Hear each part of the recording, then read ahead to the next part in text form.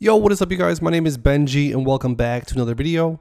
Before we get started with this one, make sure to please drop a like in the video for some good luck for AMC. If you guys want to see some all-time highs like I do, make sure to please drop a like in the video. I'm super excited to announce that we currently have a few more slots open for our exclusive private trading Discord.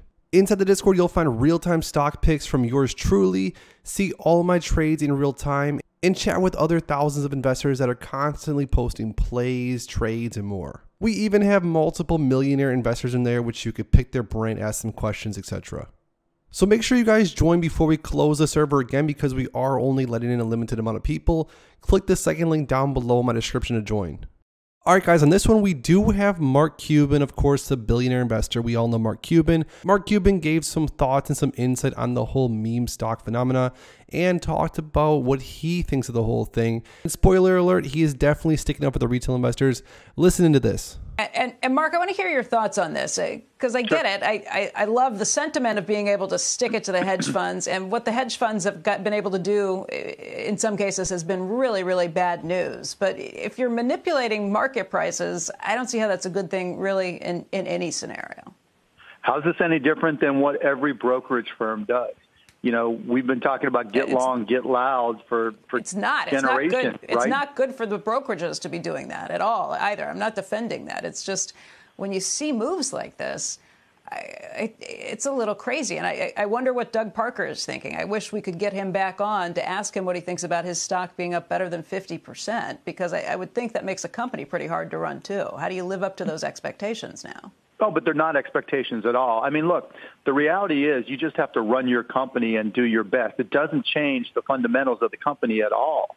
You know, it so many respects is window dressing. And if you are an owner of American Airlines, if you're an owner of GameStop, hopefully, you know, prior to all this, hopefully you owned it for a good reason and you believe in the company.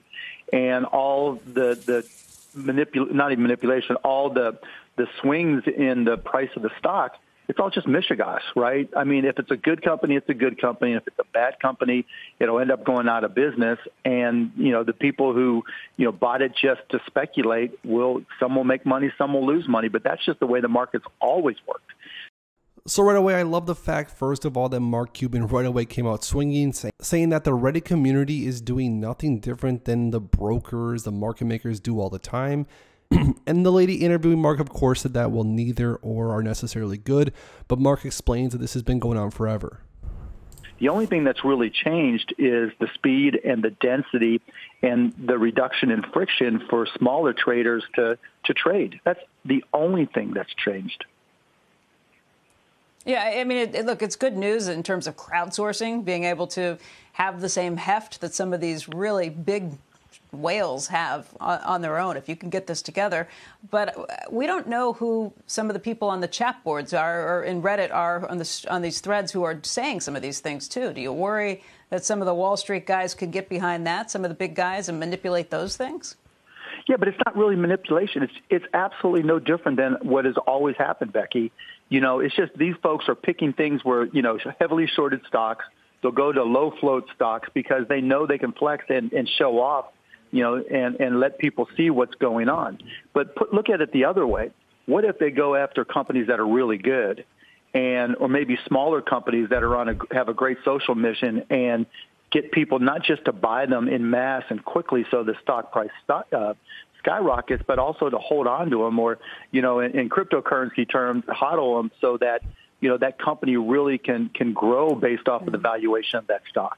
You know, so Let's get one thing straight here. I do not understand how the mainstream media considers Reddit boards where people talk about ideas, talk about stocks, and agree on things, disagree on things. I do not understand why they consider that manipulation. It's all out there. The information's all out there. So many softwares out there that hedge funds use personally that can scrape data such as words. I do not understand how messaging boards where everyone's talking, gathering thoughts. I do not understand why the mainstream media considers that manipulation. If you want to see some manipulation, let's talk about some of the things that some of the hedge funds do. Naked shorting, abusive shorting, failure to deliver. There's an entire list right here of actual manipulation of stocks. I think now it's just a flex. You know, they picked the right place to show off with these heavily shorted stocks. And, you know, hopefully they'll go to good companies too and help them grow. And we'll see a positive side of this that hopefully will have long-lasting effects.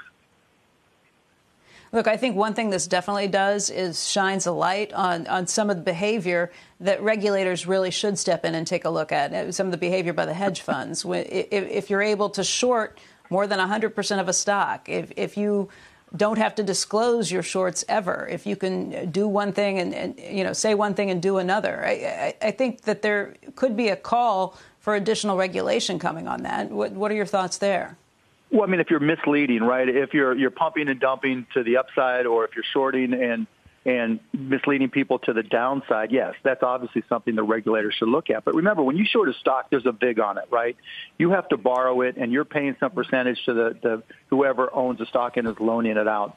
And as someone who's shorted stocks many times, you know when that VIG is high, you know exactly what you're getting into, and you know exactly what the risks are. And you just hope something like this doesn't happen. But again, it's not the first time that low-flowed or heavily shorted stocks have been targeted. It's just very visible, and it's just not the normal suspects that are doing the targeting. There are many hedge funds that have made a lot of money over the years targeting heavily shorted stocks. And so I don't think this is anything different. It's just the people who are making the push aren't who we expect them to be. And so that's why I like it. When you bring people out of nowhere to really show the inefficiencies of the market, it's a good thing. Now, whether you actually like Mark Cuban or not, I would have to say that that's one of the best explanations about the situation going on. Mark Cuban's spot on. I do think that this is no different than anything else that's went on before. Hedge funds have been doing this for years. Now it's just a problem because the retail investors want to get involved. But if you guys want to stay up to date with everything else regarding AMC, make sure to please subscribe to my channel with notifications turned on so you never miss out on a video. Also, like the video for some good luck for AMC moving forward here. And lastly, if you guys haven't already, go down to my description, the second link down there, and join our private exclusive Discord server. We are only accepting a few more members, so make sure you join it today. Thanks as always, guys, and I'll see you in the next one.